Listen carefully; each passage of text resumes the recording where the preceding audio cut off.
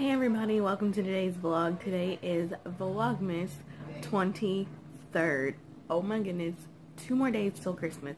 2 more days till Christmas. Like, who's excited? I'm excited. So I just got done kind of picking my hair out. My room is clean. Look, you guys, it is clean. Don't you get on the bed? The only thing is my clothes that are on my bed, and I'm getting my makeup out for today. I gotta be at work at 11. So yeah, I'm super stoked for Christmas to come around the corner, but I'm more happy that my room is clean, so that's a good thing. Hey guys, it's currently 10:42 p.m.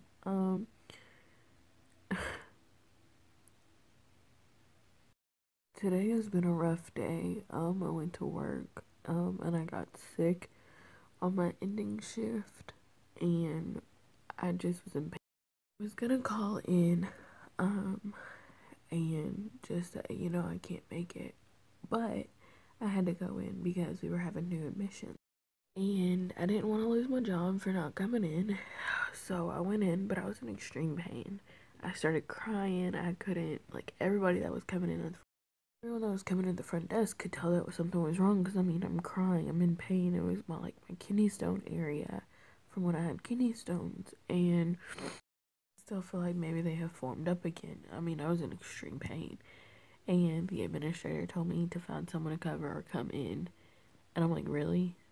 So I went in. I was still in pain, and both of the receptionists there were really upset. They were pissed off, and one of the receptionists had already stayed because I was late to work, and then one of the other receptionists, her husband's there as resident, and she had tried to call another receptionist to cover for me, but I guess that receptionist couldn't do it, and she's like, well, until my son gets here, I'll cover for you.